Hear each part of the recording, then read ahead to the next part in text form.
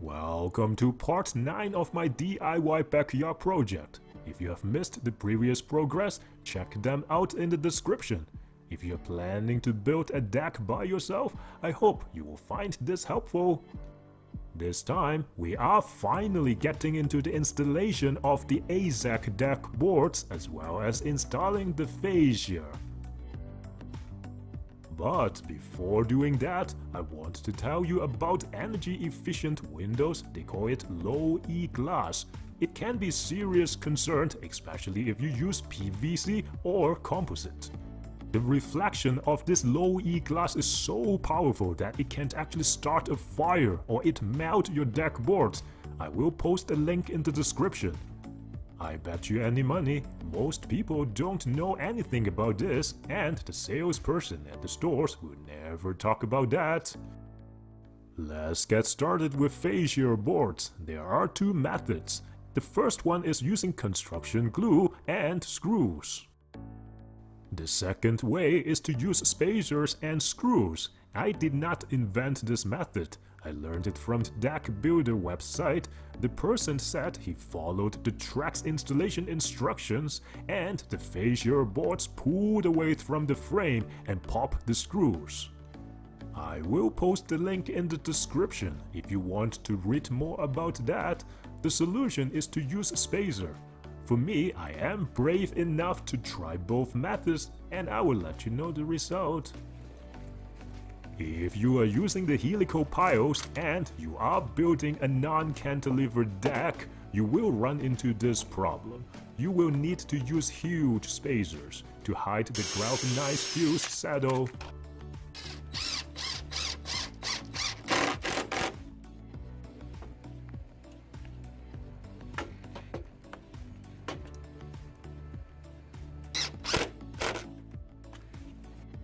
As you see, the other side I only needed to use 1/4 inch spacer. You can rip it from a 2x8 using the table saw.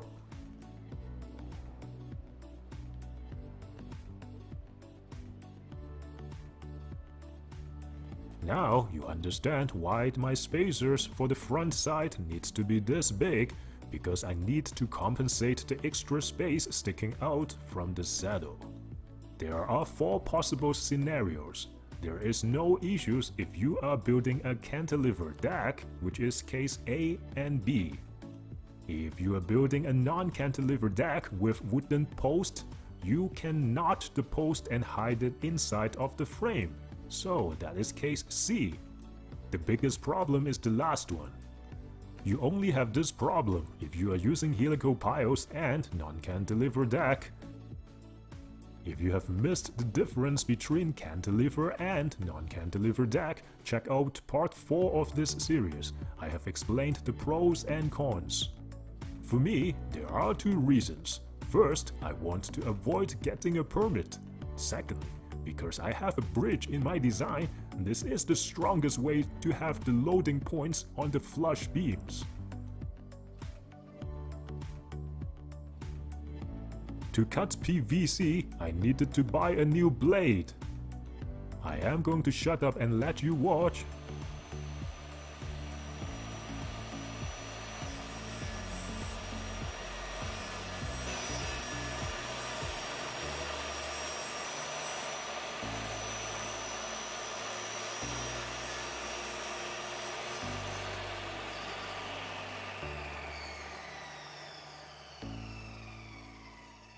This is a lesson learned. Azek fascia boards only comes with 11 3/4 in width, which is around 12 inches, but they don't have 8 or 10 inches. You have to cut a lot of boards, so time, money and materials are wasted. Some other manufacturers have better options to choose from.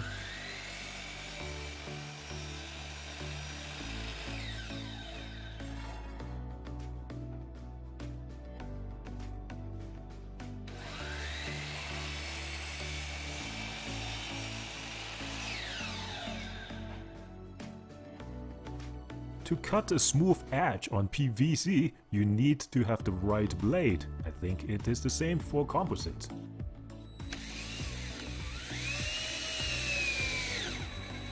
Cut your boards at 45 degrees miter joint and you will have a very good looking corner. Next question is, do you need expansion gap? It depends on the weather and temperature. When you're doing the installation, Azek tells you not to leave any gap if you're doing it during the summertime. For reference, I look at another manufacturer, Wolf. They said the same, but they tell you to leave a small gap when the temperature is too low. The key temperature is 24 degrees Celsius or 75 in Fahrenheit. The expansion of the deck boards and fascias may be slightly different. Always read the instructions. What kind of screws am I using for my fascia? I am using this color matching screws, number 7, 1 and a 5/8. This is extremely expensive if you are buying them in Canada. I got them from the place where I ordered the deck boards. No matter what brand you are using, make sure one thing, they need to be stainless steels. If not, you will regret.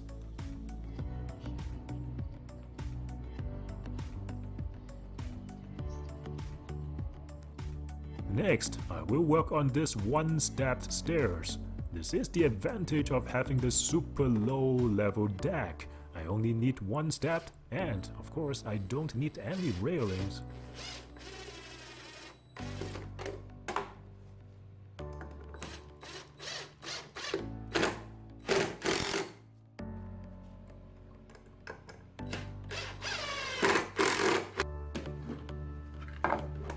As per instructions from Azek, there is no need to leave any space on the joint.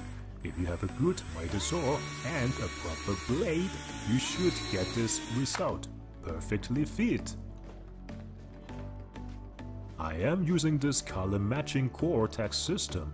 It has stainless steel screws and plastic plugs, matching the deck color and texture.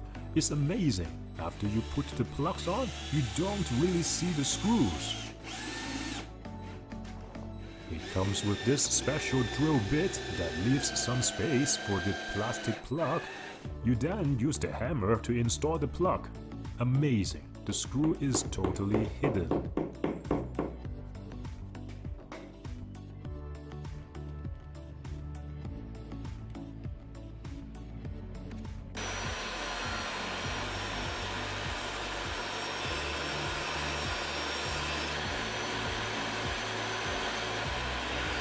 I think you got the idea. This is how the finished stairs look.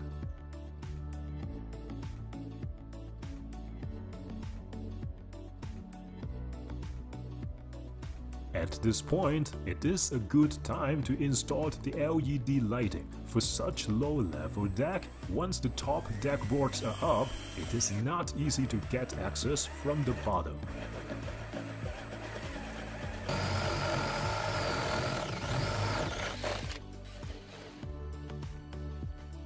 These are the cheap LED fixtures. I got them from a local hardware store. They are low voltage LED and, of course, made in China.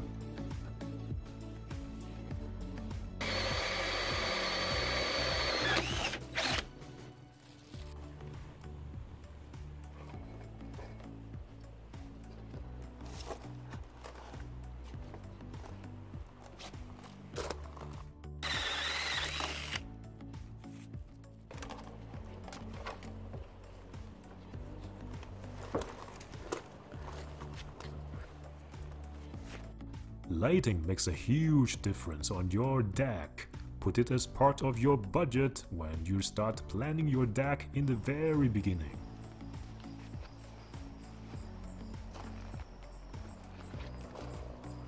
There is a very important installation tips. You always want to install the deck boards starting from outside towards your house. If not, you will regret. Next, I am installing the groove boards using the conceal lock hidden fastening system. In theory, it will automatically give you the right spacing. Well, it did not work for me. That's why I am using the tile spacers. This is the only way I can have the boards evenly spaced. Based on the instructions, you have to use a scrap piece of board and bang it like that. Do not use a hammer, it will damage the boards.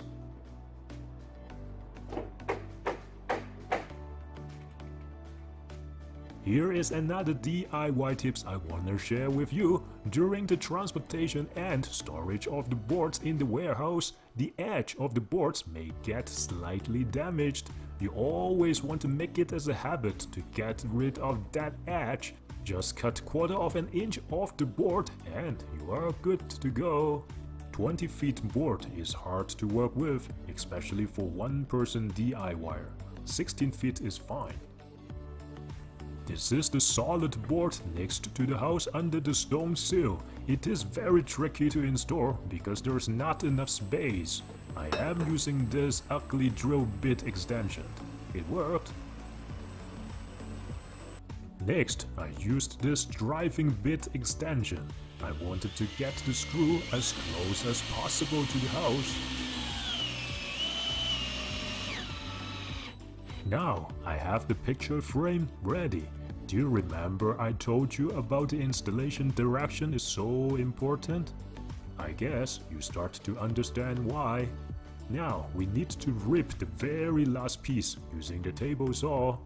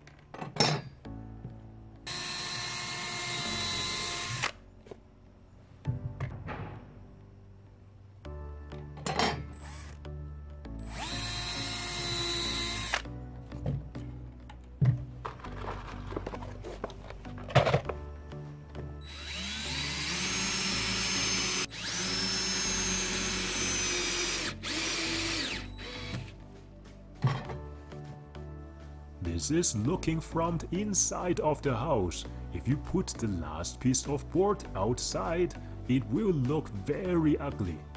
Unless you have a special taste, then I am not arguing with you.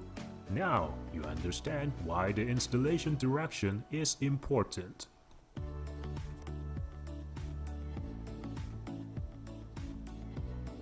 PVC and composite are very similar in terms of installation.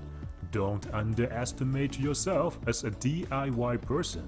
If you have done good research, you should be able to pull it off.